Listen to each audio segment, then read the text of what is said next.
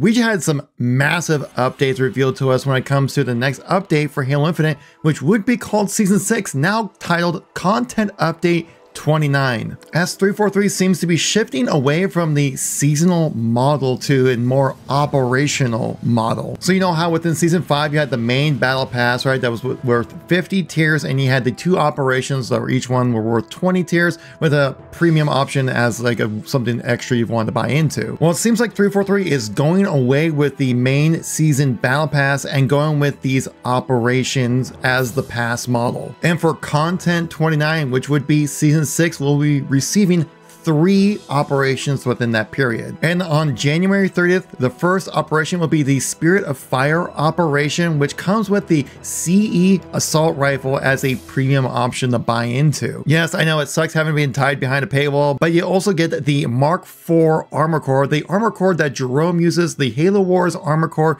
will be free at launch with this update. Then once the Spirit of Fire operation passes, then you'll have the Cyber Showdown 3 event come back with that as an operation, another 20 tiers to grind through, and then after that one you have the Yappening 2, which will be returning and giving you another 20 tiers. Similar kind of thing of like basically giving you a full armor set with a few coatings mixed in with it. One very important thing that chat and I noticed when it came to the live stream of this event was that you will not be able to earn credits within the operation passes, and the lack of a season pass means there will be no way for you to earn credits through playing the game. So it'll be very interesting to see if they go away from the seasonal main battle pass model and just stick to the operation model, which seems to be the case. Will there be a way for you to unlock credits through gameplay? That wasn't addressed within this information on the live stream. I'm sure we'll hear more about it moving forward. If you guys like these informational videos, make sure to tap like, and also if you want to stay updated everything going on with Halo, make sure to tap subscribe, and let's get right into those details. They also showcased a new map, Illusion, coming into Halo Infinite, which looks to be a great social map, 4v4 map to come in for everybody. And the really cool, unique aspect about this map is there's one long hallway down the middle, but inside that hallway, you turn invisible. Now, once in that hallway, it still acts like a normal camo would. If you shoot, jump, or do anything that would make you go uncamo when it comes to your regular power-up,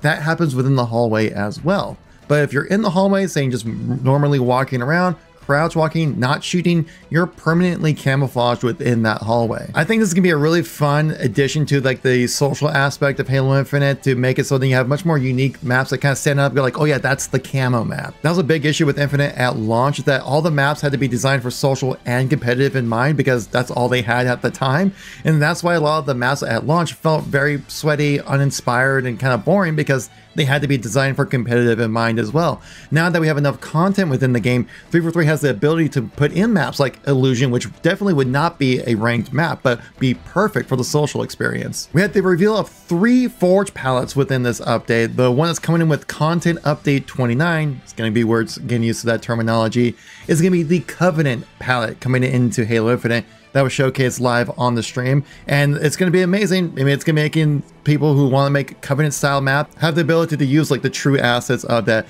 Now, I've seen plenty of forgers out there try to recreate that Covenant feel with their maps. We've seen Unique make basically a one-to-one recreation of Midship, which was an amazing job. We also have like this crazy alien biome being added into Halo Infinite. And on top of that, the one I'm sure a lot of people are looking forward to, a Forge palette is coming in later within this year. So with that crazy alien biome, you'll also be able to change the color of different textures of environmental objects like trees and flowers and vines and things like that.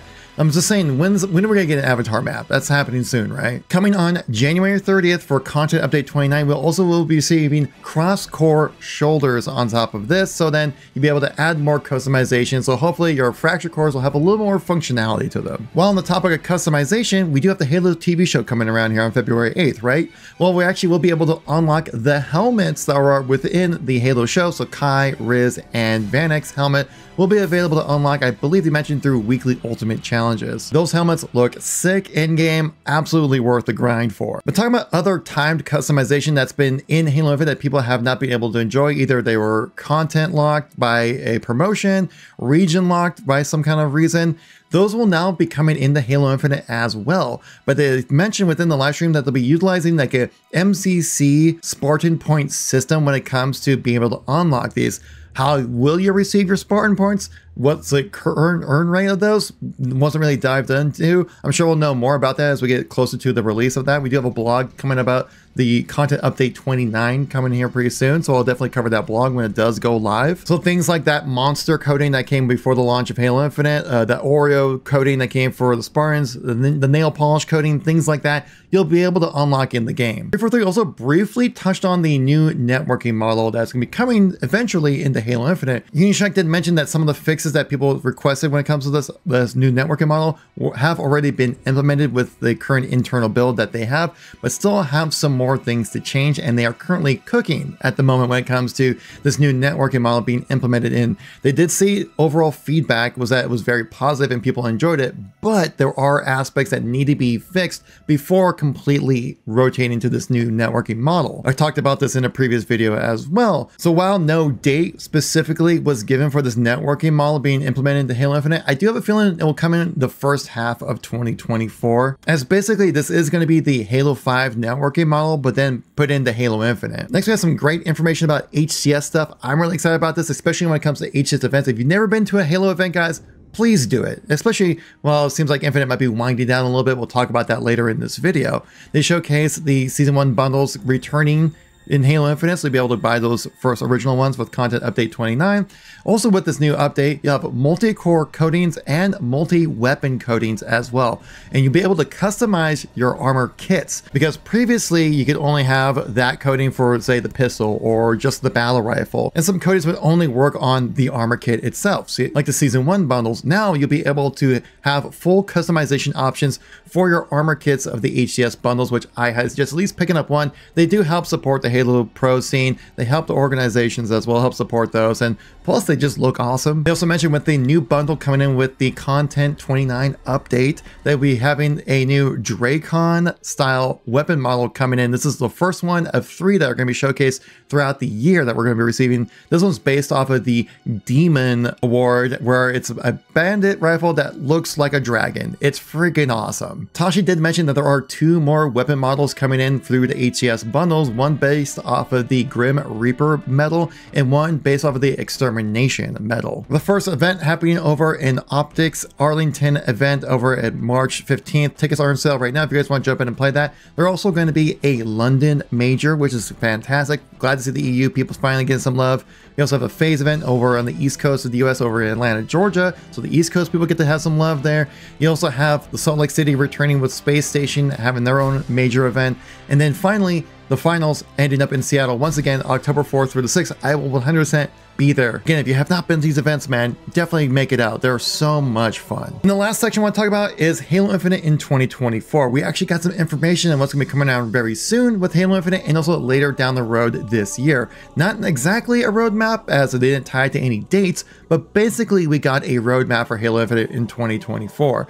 One of those being a BTB refresh, which will bring at least 3 new maps. They showcase the maps of Thunderhead, Insolence, and Obituary. These are Forge maps being made in BTB. I'm sure they've been in the works for a long time, because BTB maps, they did mention within the stream that they take longer to vet, create, and also put into the game. That's the reason why you see so many more 4v4 Forge maps being implemented into the game, where BTB is not getting the same amount of love, because it takes so much more time and testing before you can implement a BTB map into matchmaking. But glad it's getting an update. Firefight King of the Hill will also be receiving a refresh. They did mention about community maps coming into King of the Hill as well, so hopefully get some more dedicated maps for Firefight, which I think is absolutely needed for that playlist. Still really fun, glad it's out there right now, but could use a little more unique map experiences for sure. We will also have some refreshes coming for Husky Raid, as well as squad battles. A lot of you classic BTB fans, including myself, would be very excited about this. We've seen some leaks about Relic coming into the game in some capacity, that classic Halo 2 map. That could possibly be a Forge map being implemented into the squad battles refresh that'll be coming in sometime in 2024. 343 also mentioned about more unique playlists coming into the rotation of Halo Infinite. You know, Team Snipers is fun, but it really should just be a permanent mode, and it's not really that exciting when you bring like, hey, Team Snipers is in the game. Like, cool, that's going to be gone in a couple weeks, so I don't really care. But if we have more unique experience, like we had like that Tiny Slayer playlist, the yapping kind of stuff, like that's something that's fun, worth jumping in and playing. Talking about rotation and things like that, the match composer was also talked about again coming into Halo Infinite. They mentioned a match composer-esque type of system is what Sketch specifically said. So I don't know if we'll get specifically the same thing from the Master Chief Collection, but something very close to it. It did mention being able to select like player counts that you want to play in, and then the mode you want to select, which sounds very similar to the Master Chief Collection in my opinion. But they mentioned that having the match composer allows having more rotational playlists, like say Team Snipers, be more evergreen and be an option for people to select and play, which is what the match composer does such a great job of, is allowing players to select the experience that they want and have it so tailored, especially since if you're going to add more playlists, that list is getting long already. To add more to it, you'll just have to scroll down so long, you actually probably miss what you're looking for. On the ranked side of things, we'll have ranked Slayer and ranked doubles being permanent modes once the match composer does get implemented into Halo Infinite.